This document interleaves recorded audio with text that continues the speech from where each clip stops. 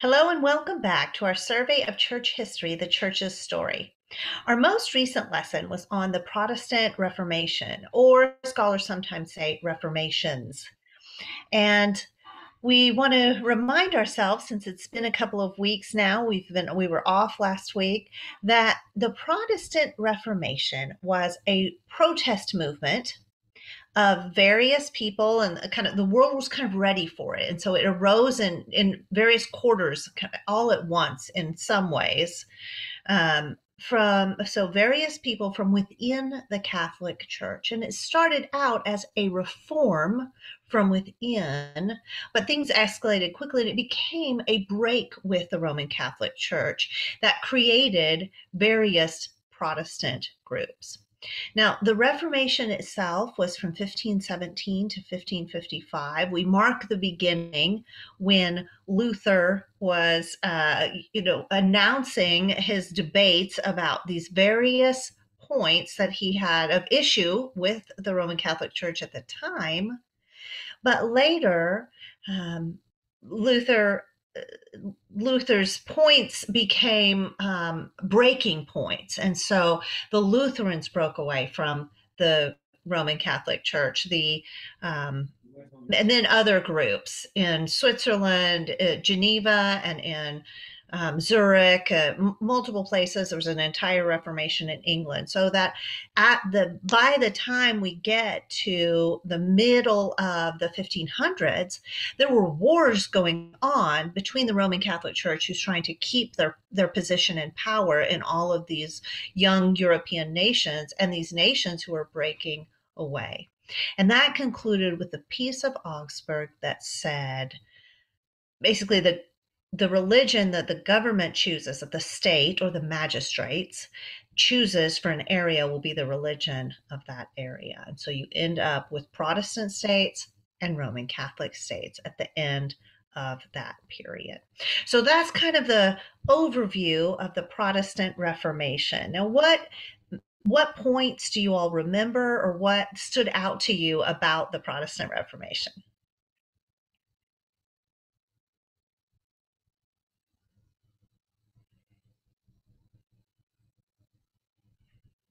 Weren't Anything? they like, Oh, go ahead, weren't they Shirley.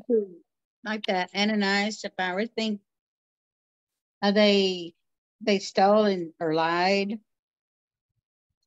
about having some money or some land? In Acts, yes. How did that? How did that relate to you? What were you thinking about that? Just the idea of the corruption and how that. Mm-hmm. Okay. So we do have sort of that, even though, that occurred, so many centuries before, and yet you see that very kind of behavior sort of growing in the church as the church's power and wealth grows. And it's probably the case that when an organization becomes very powerful and very wealthy, that then the corruption seems pervasive, and that was the state of the Roman Catholic Church at the time. Very corrupt. Yeah, not everyone. There were many sincere Christians within the Roman Catholic Church, and yet there was a lot of corruption as well. Yeah. Anything else come to mind? We have the main points of protest that the reformers brought out, and those are elements that we still have as tenets of our faith now today, we as Protestants. So everyone who's a Western Christian but not a Roman Catholic is a Protestant, part of that protest breakaway from the Catholic Church. So we have that Scripture was alone the primary authority, not Scripture and tradition, or Scripture and church hierarchy, Scripture and the Pope, but rather just Scripture. And so we live that as Protestants today, don't we? We feel like the Bible is the authority for what it means to be a Christian. Then we have the idea of salvation by grace alone, through faith alone. The Roman Catholic Church um, had quite a lot of expansion of doctrine we've talked about in some of our earlier lessons. And one of the things that they tried to do was bolster assurance of salvation, a person's belief that they were saved. And they said, well, we can bolster that by providing a way to atone for the earthly effects of sin with penance, with indulgences. But those backfired so that by the time of the Reformation, many sincere Catholics, sincere Christians in the only church there was, the Catholic Church, felt that they could never do enough. They just felt a constant load of guilt and fear of purgatory and hell. And there was always a need to do more prayers of the saints, more seeking out relics, more penance, more indulgences. And that was part of the impetus for um, the Reformation. And it also ties into our lesson tonight. So we'll be on the lookout for that. And then there was a difference in the sacraments. I mentioned the kind of proliferation, expansion of complexity of doctrine, and the Roman Catholic Church had 7 sacraments, and the Protestants brought it back down to only 2: the Eucharist or the Lord's Supper, and and baptism. And so those are the sacraments that we, in fact, practice, and they are in a back to the Bible sense, those are the ones that are instituted and practiced by Jesus Christ. Okay. Questions or comments on that?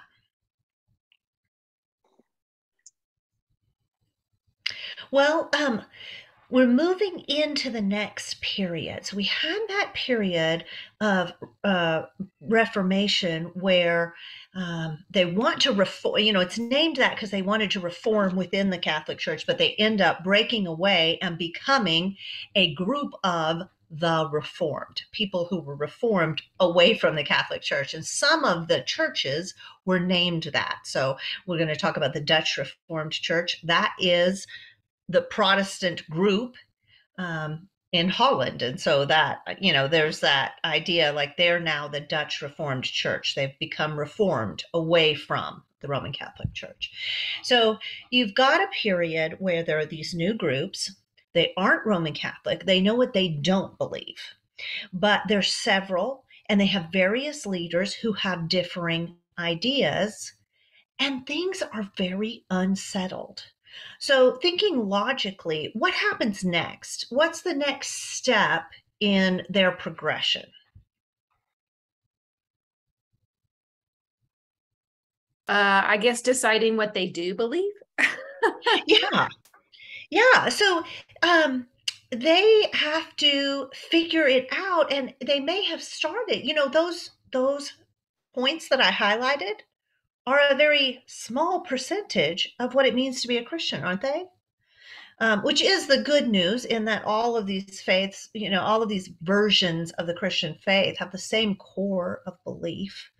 And yet, they still have to hammer a lot out, right? They meet with other groups, they debate. Some of that was happening already within the Reformation period, but it increases in the next phase. They start hammering out what they believe and writing it down and getting it detailed.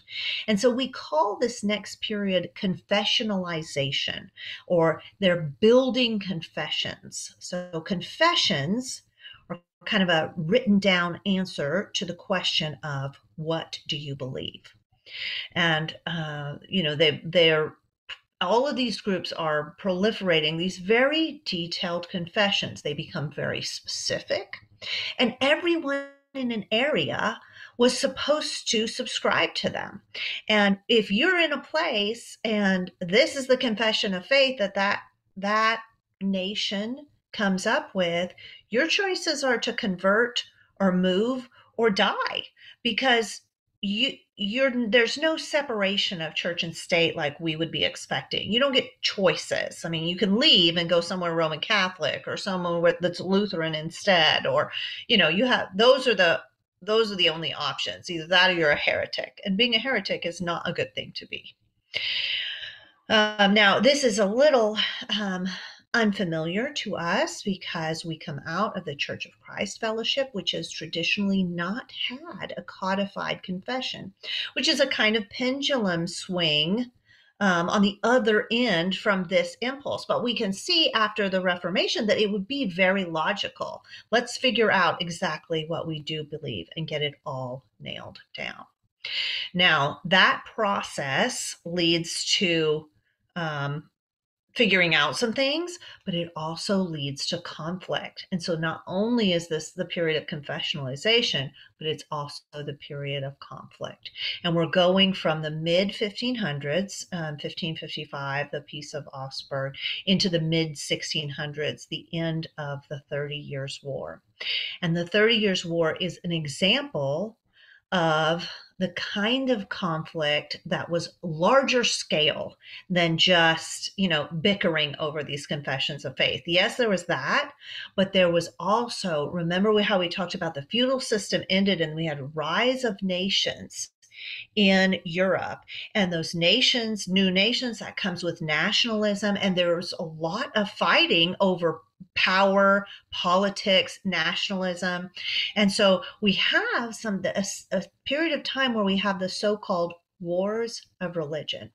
And yet they're not really about religion. There were religious differences involved in some cases, more in some cases than others, but they're also just regular wars, wars about power, wars about wealth and titles and politics, and they don't always divide along religious lines. The 30 Years' War, which Dr. Stanglin will mention, was kind of a World War Zero in a way. It was a series of wars among multiple European nations, and it was devastating to Europe in death toll, in atrocities, in destruction of infrastructure, fields, harvests.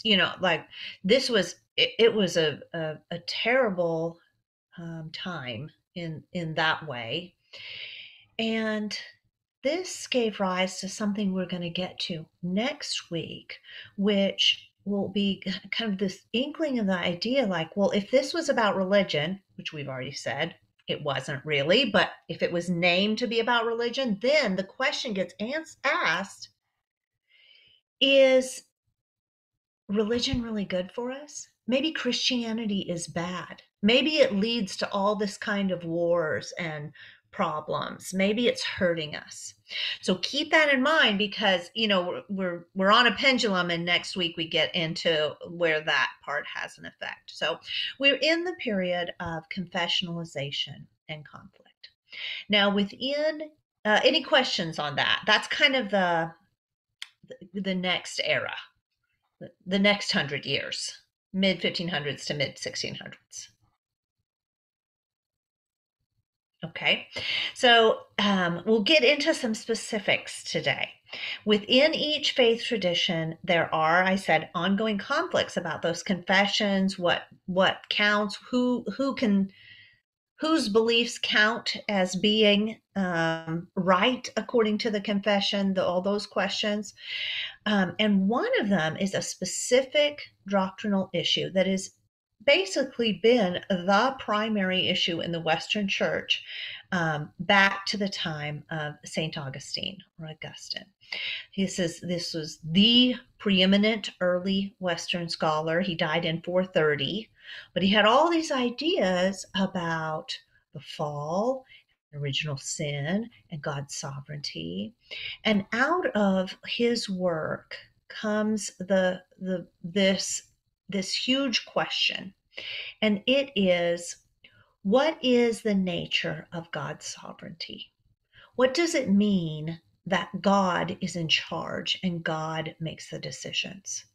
What does it mean regarding who is elect or predestined to be saved? What does it mean regarding human free will? This issue dominates Western theology going forward, and we still see it very present today. And the one big question is, when God chooses who will be saved, predestined, elect, is there any human role? And the Augustinian predestination, or Dr. Stanglin also called it strict predestination in last week's video, says God's sovereignty is complete.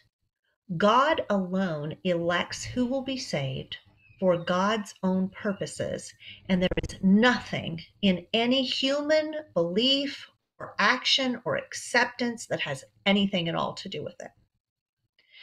And this becomes, just as it's been an issue along and along, it's an issue to the reformers. It comes up as they're doing their confessions, right? And this is an important question because it shapes our understanding of who God is. What is God like? What is the meaning of God's being and God's providence and God's sovereignty and guidance? What does that mean? And what is humanity for? But it's also an assurance of salvation topic. So remember, we talked about how the Roman Catholic Church, it's like you always need more penance, more indulgences, more seeking out relics, more begging the prayers of the saints. And so the reformers came in and said, good news. You don't need all that stuff. You don't need to keep trying and striving and working. You don't have to work for it because God alone does it. God is so, God's power is complete. God chooses who will be saved and makes them saved. And so you don't have to worry. Now, as a assurance of salvation, approach, what's the problem with that?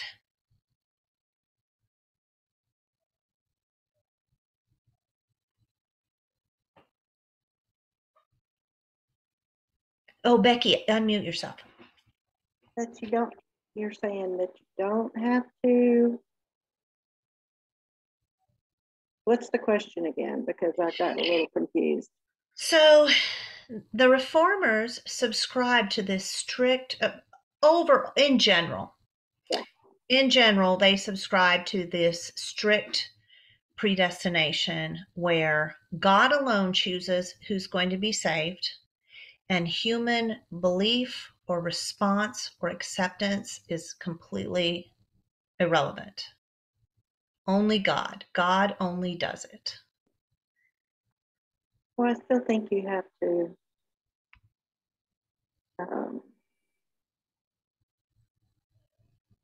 show that you believe. In the Reformed understanding, which Dr. Stanglin will explain that later Calvin would come along and write a lot about this. And so we sometimes think of this as Calvinism. It started as part of the Reformers' response to Roman Catholicism, but it's all but doctrinally the same as Calvinism, right? Mm-hmm. So we're more familiar sometimes with Calvinism. But the problem is so they would say that, yes, you'll show that you believe because God made you. God made you believe. So of course you'll show you believe.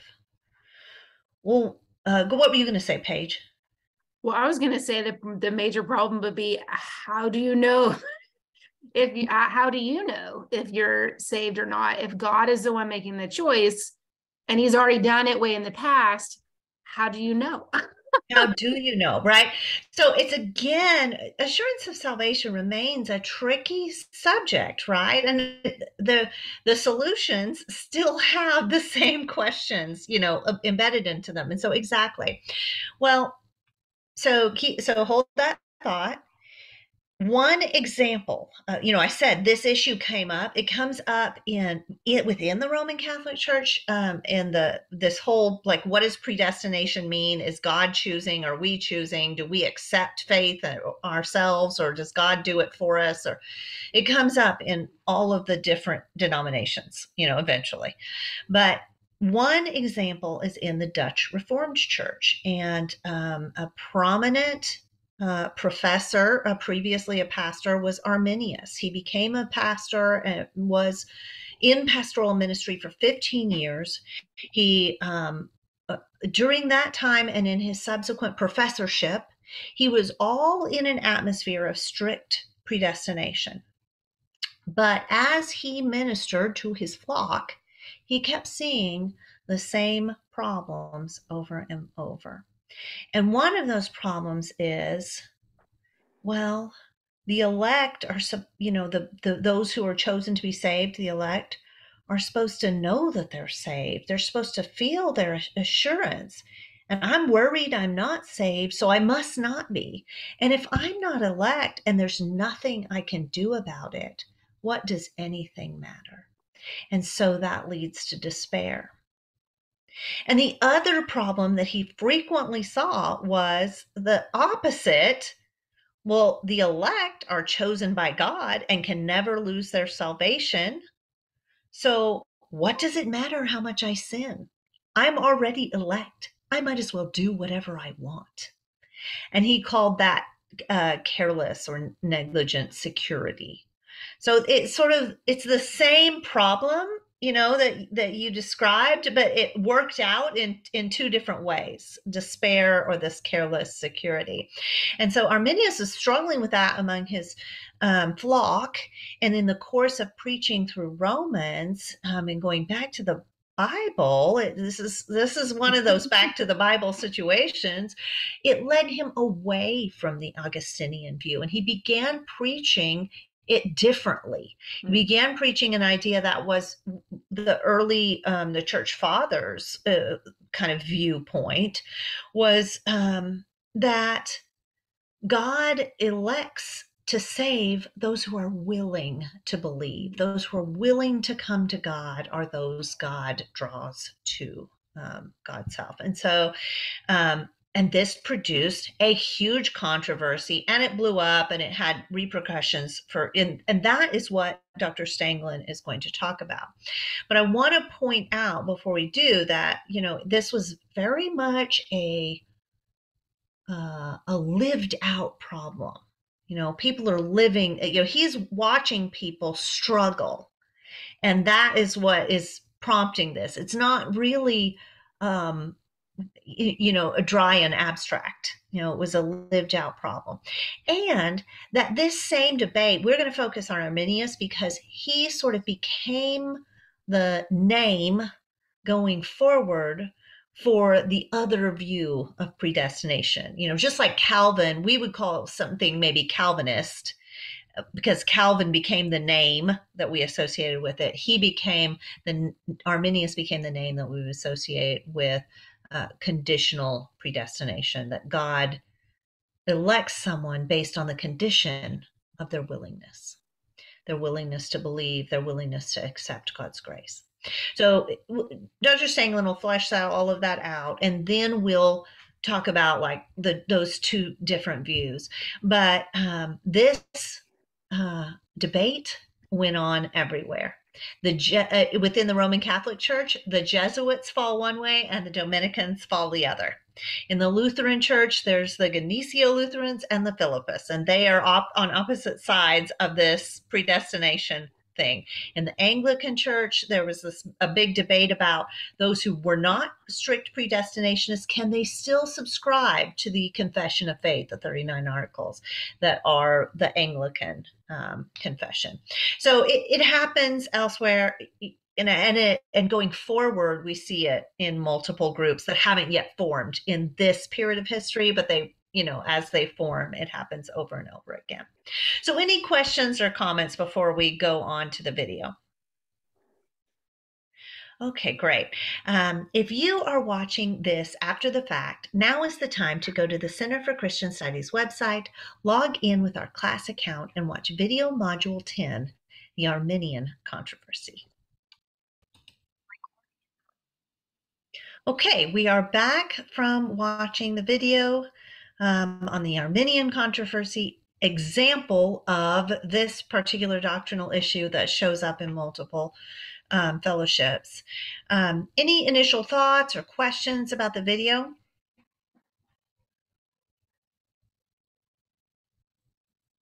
Confusing, but I think I got it. I was taking notes. Okay. So it is. I also have a timeline that shows the partial lineage of the major Christian churches of the 20th century, and I'm going to try to send it to you, Deanna, so you could share it. I don't know. Okay. Sure, yeah. So Okay. some of what I thought was, he mentioned several groups and leaders within those groups that, we may not know. He's like, well, of course, within Methodism. Well, that only if you know what Methodists are about, right? Only if you're familiar with Methodism and the Methodist Church.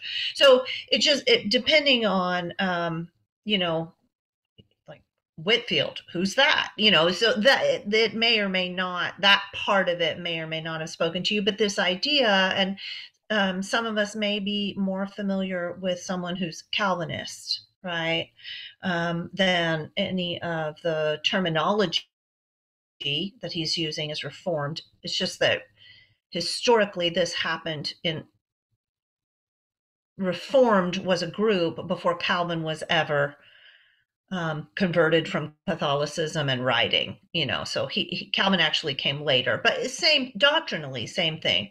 So what I thought we would do with our last few minutes of discussion was sort of sum up the Reformed or Calvinist view and sum up the Arminian view, and then sort of think about, well, what are the problems or questions that each one brings up. So, would anyone feel comfortable summing up the Reformed or the Calvinist view? Sure. Yeah, give it a try. So they were all about the elect, which were God's chosen, and they were more like God is the only one that has any say over who is saved and who is not. He has already made this decision. Nothing you can do or say has any bearing on that fact. Yeah, exactly. And it really, it stems from an idea of God's sovereignty that has God being the one who's making all the choices.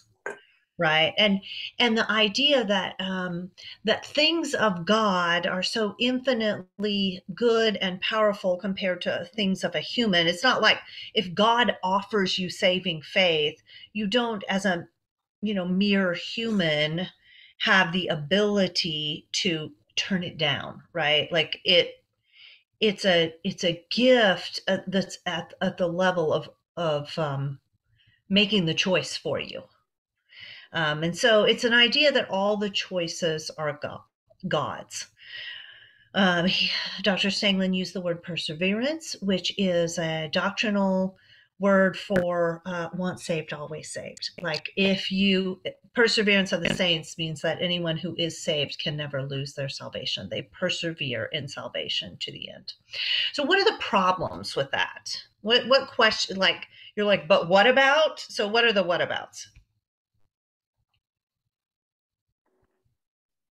You get away with anything.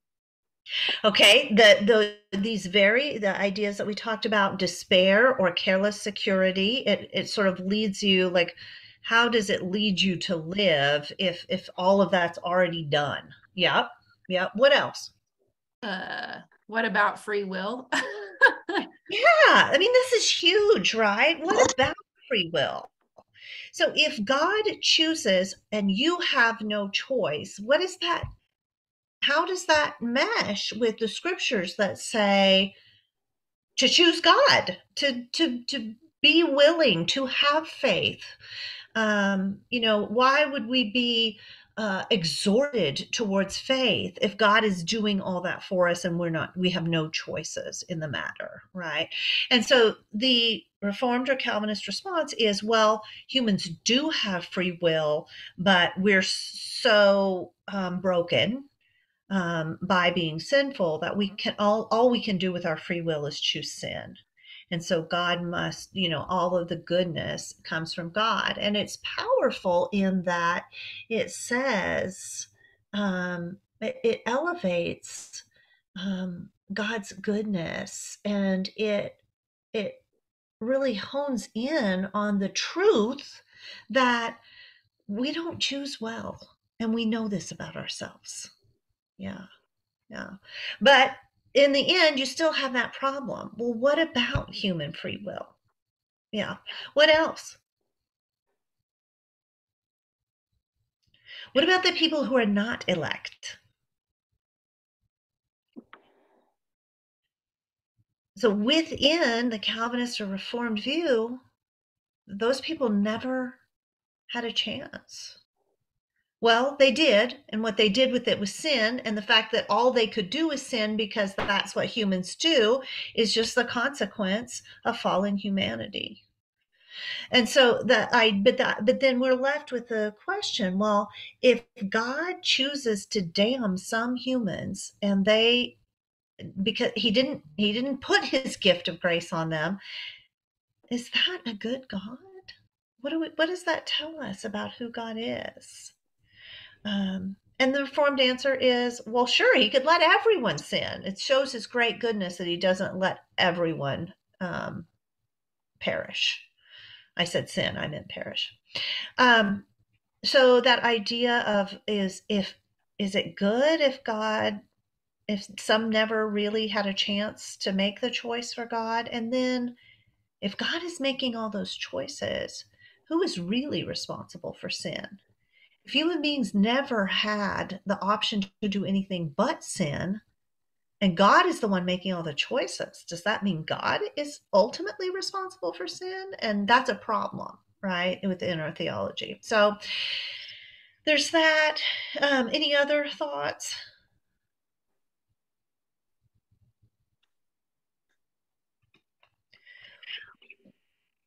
We can go a level deeper and say, well, what would it mean then for Scripture to speak of humans as co-workers in Jesus Christ? Because if we never had a chance to choose, then is it just puppetry? Is God just pulling all of the strings?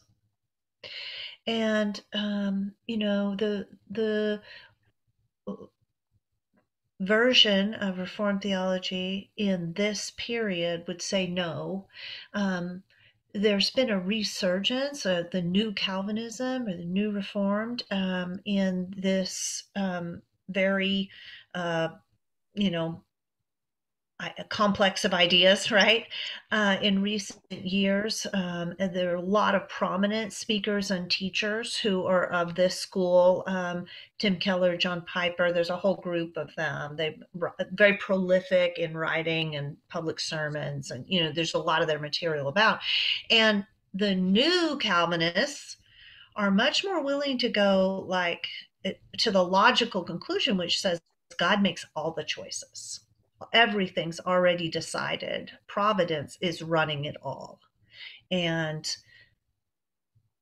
all the choices are God's, and we're just glad that we get to be on God's side.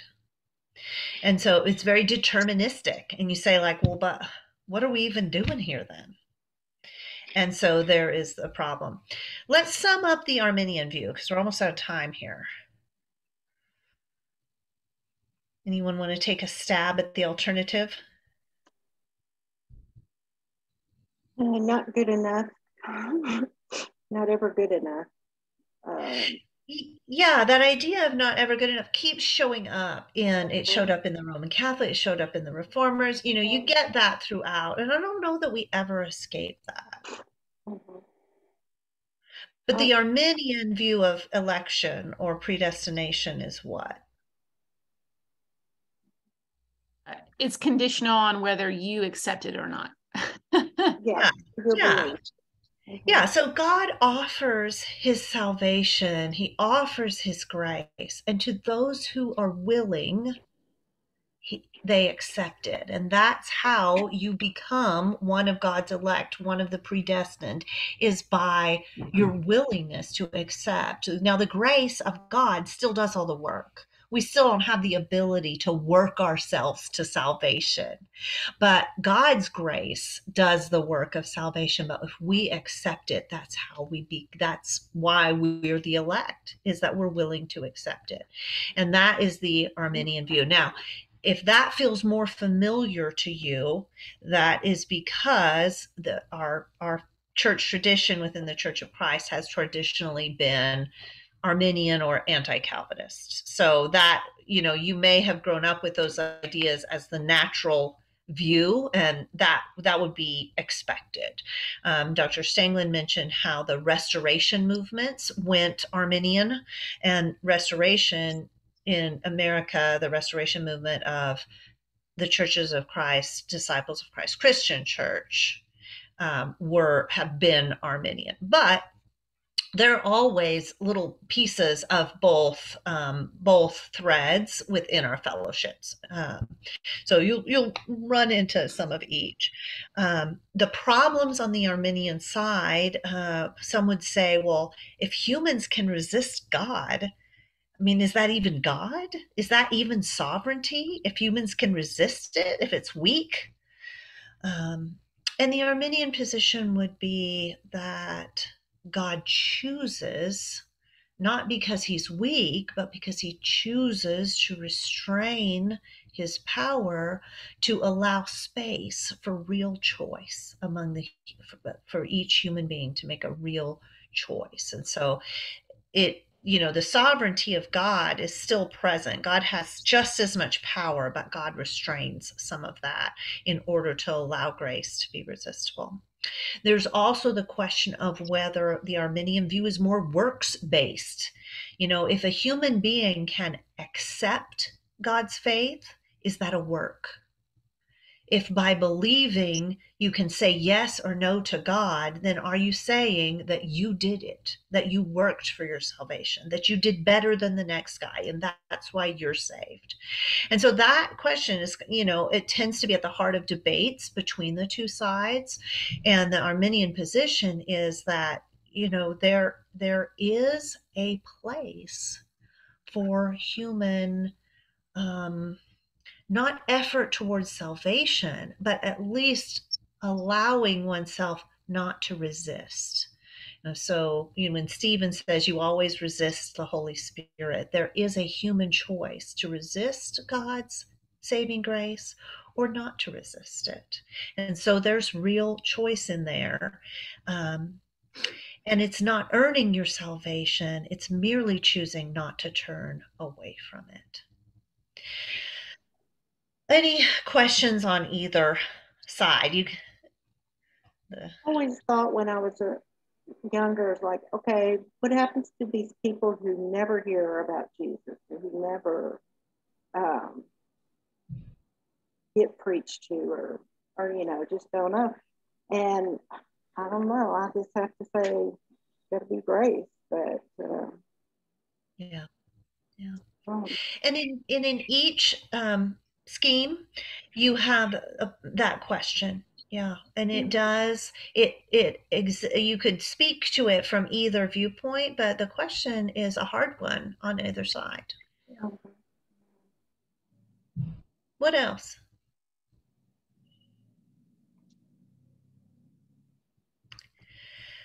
Well, you can see that this is history, but it's deeply connected with doctrinal differences, right?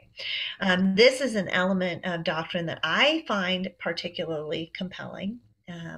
I believe with Arminius and the early church that God empowers us by grace, not only to accept salvation if we are willing, but more than that, to be co-workers with Christ. And in some ways, this is the best news of the gospel, that God not only wants us, but that God wants every one of us who is willing, and not only to be saved, but also to make real choices and do real work in God's kingdom that God prepared in advance to us to do. And that we have a real contribution to make because of the love of Jesus Christ. And it is available to every single person. And when you believe along the Arminian lines, you can say, every single one of you, God's grace is available to you right now, if only you will turn to Jesus Christ. And that is a very, very beautiful thing. It's very good news, heart of the gospel. So, the history of it and those questions and the debate, it goes on. It's real today for us as well. I want to end by just pointing out that even though these are significant doctrinal differences, both sides of this argument believe in the core of the Christian faith that we have had all along. One God and Father, creator of heaven and earth, God's only Son, fully human and fully God, Jesus Christ, who sacrifices himself in self-giving love so that God will dwell with man now through the Holy Spirit and in the end in the new heaven and new earth. And that idea is all the way across all of them. So as we watch first the Protestants break off from the Roman Catholics, and then the Protestants splinter from among themselves, and the denominationalism proliferate, keep remembering that that core remains common to all of us. Next week, we will continue to look at the history of the church in the period of beginning mid 1600s, Enlightenment and skepticism.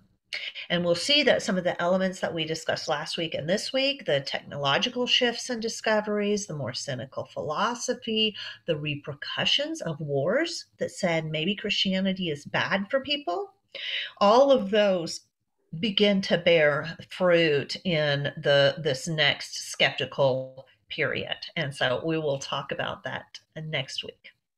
Thank you so much.